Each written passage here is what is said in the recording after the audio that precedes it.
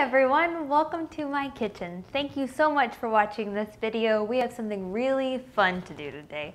We're actually going to be icing a birthday cake that I'm making for myself and my friend Jen. My birthday is December 30th and hers is January 2nd, so a lot of times we share our birthday cakes together. This year what I'm going to do is I'm actually icing it with a bunch of different colors. So it's kind of going to be a rainbow effect. So if you've seen the picture on the blog, I'm now going to show you how to make it here. Now first I started off by getting these neon colored food gels. These are much better than your typical food coloring because they're much more concentrated. So a little bit goes a long way. So in each one of these bags here I did the different colors, a neon green, a neon blue, a purple, so on. And then I just measured them out evenly, and now we're moving to our cake here. So what I did first with this cake, actually I'm not gonna lie, my husband did this, but we leveled out the sides of the cake. Because first, you know, some layers are a little wonky looking. So we actually took a serrated knife and kind of sliced down the corners to where you get a nice, perfectly round edge here. So you can see I kind of cheated and I've already started, but this is what we're going to be doing. I've already done each one of the colors here, and we're first going to start by going around the base. So all you're going to do is you're just going to sit on the cake with this piping tip, make a little circle, push towards the cake like that, and spread it. Easy peasy, right? So let's move on to the orange and I'll show you again how to do that.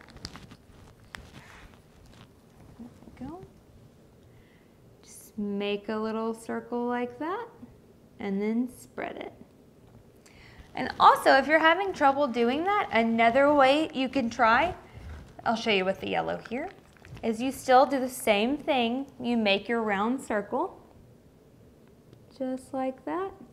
And if you want to stop, and I've done this on another cake before if you've seen it on the blog, and you take one of these, it's just a spatula, push it onto the cake like this and spread it. So either way, whichever one is your preference, you can do one, do both, see which one you like the best. And we're just going to keep going around this cake. And once I get to the next layer, I'll show you all what to do.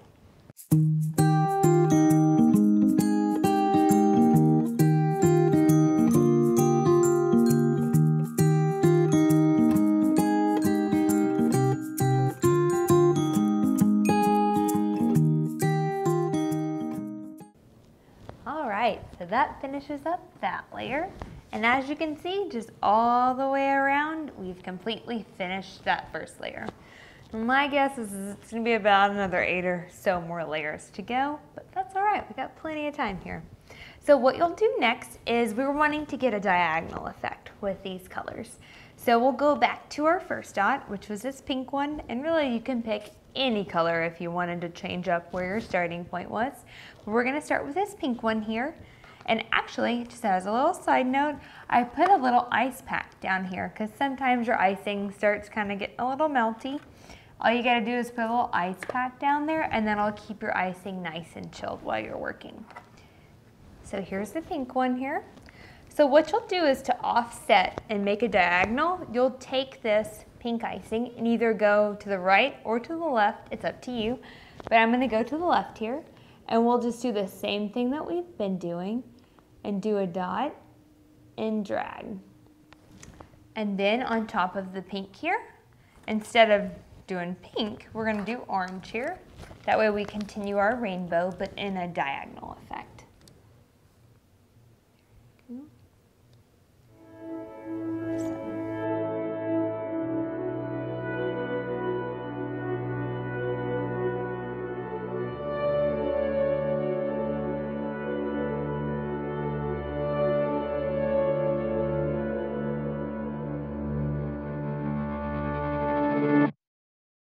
Happy birthday, dear London.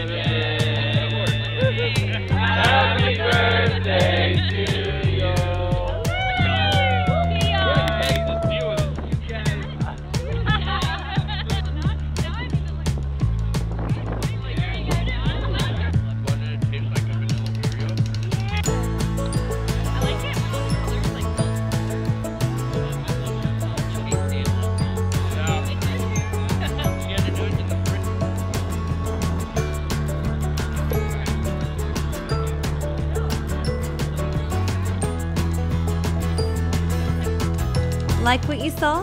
Thumbs up the video below. Want to stay posted? Click the subscribe button on your screen.